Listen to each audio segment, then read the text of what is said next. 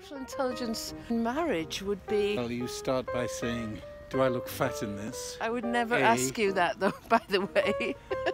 But yes. Why not? Because I'm not fat and I always look gorgeous whatever I'm wearing. Yes. So you maybe ask me, do I look fat in this? I ask you? Yes. Oh, okay. And then I say, a little bit. You can, I don't know. And then I go, you bitch. Right.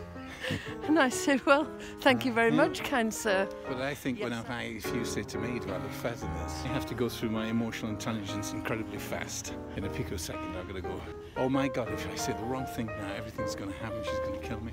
It'll be horrendous, we'll never have sex for a month. What should I say? I'll be emotionally intelligent. I'll say, whatever you're wearing, my darling, to me, you're gorgeous.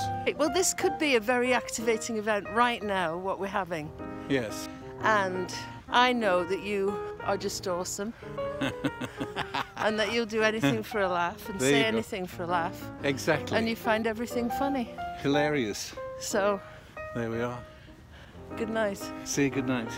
No, I said say good night. No, I say good night. You just said good night. Say good night. See, look, you have to, don't you? I the do. last word. Love it. Bye. Good night, Gracie.